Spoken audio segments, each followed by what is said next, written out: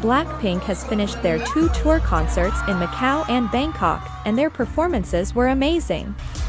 The audience was very enthusiastic and created a captivating atmosphere. They ended the concert with a perfect finale.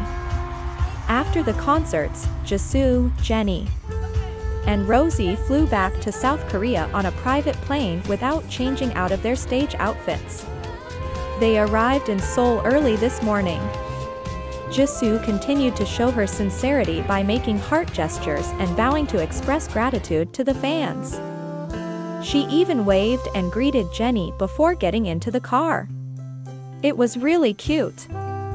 Jennie wore black and also expressed her thanks to the fans by bowing. You could see that she was in good spirits. After getting in the car, she continued to wave goodbye to the fans and showed how much she cared. Rose was the last to come out and was dressed very handsomely, with a feeling of a street dancer. She even made a heart gesture with her hand before getting into the car.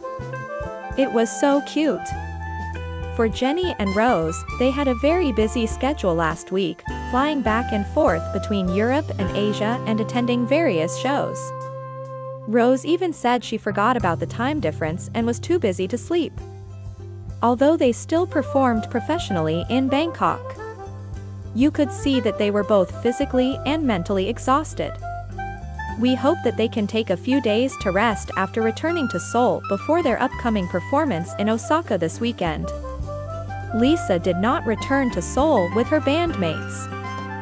Fans spotted her having hot pot with her family after the concert yesterday. It was a rare opportunity for her to spend time with her family back in Thailand. We hope that she can enjoy her short break with her loved ones.